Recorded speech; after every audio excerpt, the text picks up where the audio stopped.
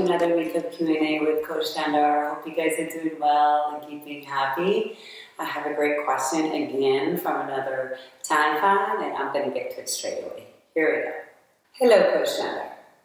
I have a simple yet complicated question. What makes a good leader?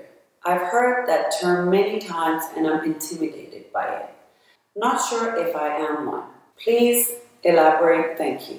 Thank you, Paul, for writing it. That's a great question. And before I get into details about what happens in the workplace and what makes a leader, as most people relate that to, I would like to begin by being a good leader starts with you. Being the best at your own life, loving yourself, giving yourself the best of what you deserve and what you want. That's leading a great life. Being charitable, being giving, and knowing always there's someone watching. And that's what makes a person a great leader. So you probably are a leader without you not knowing it. And there are many things you probably do that are exemplary, and you're probably teaching a lot of other people that, and you're probably leading your own life in a way that if you sit down and write that, feel like you are a leader already. Now that we got that covered, let's get to a list of values that entails what makes a good leader. First, I would say is honesty. If you're honest around the workplace or anyone else, with the people you're always in contact with and see, or whoever it is that crosses your path, people pick up on honesty. People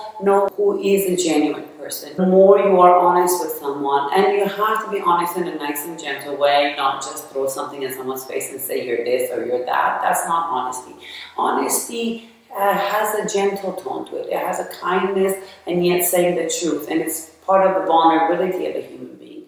And that's very well recognized in personal and professional life.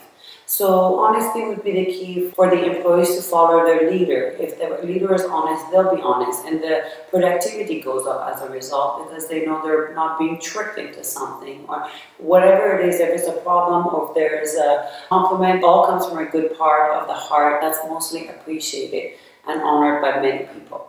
Another value on the list for me is delegating.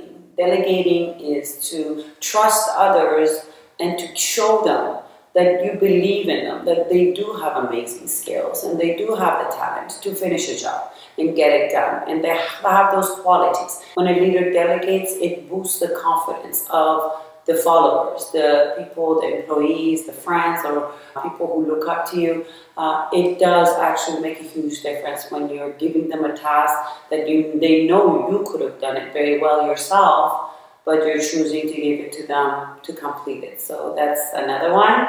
And the third one would be communication. Communication is the opposite of assumption. When someone does take the time to communicate a feeling, a thought, and sits there and explains it, they know that you're taking that task upon yourself to help them understand you better and to help them understand the project better, to help them understand where you're coming from. So they know that you're taking that time to open up to them, and it actually brings people closer together. So when a leader is communicating very well, whether it's a good thing or it's a disapproval or is it approval or is it a reward, when you're communicating your thoughts or feelings to someone, it brings you to that human level, that you're telling the other person, you're worth it, you're worth understanding me, you're worth understanding all this, and therefore I'm taking the time to tell you all this. The next one is confidence.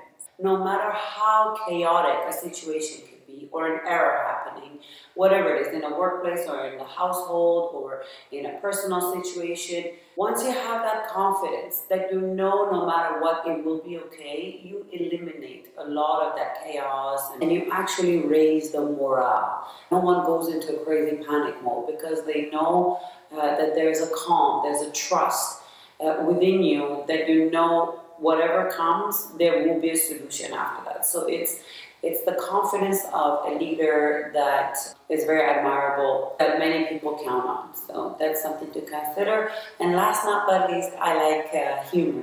I like a good sense of humor. When a leader has a good sense of humor, it shows the fun side of you, the playful side of you, that it's not just all work, work, work. Even in a personal life, when you have a sense of humor, it eases so many situations. A smile, a little joke. People love relating to each other through a sense of humor or anything else.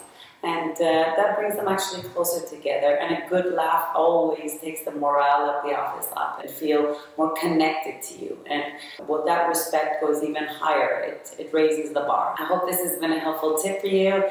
Hope this is going to be something that will help you lead the way and believing in yourself that you are a leader. And for the rest of you, do sign up for the newsletter. And if you miss something like this on Facebook or anywhere else, the newsletter will definitely have it in your mailbox. And if you don't have time, you can watch it on a weekend or anytime after that.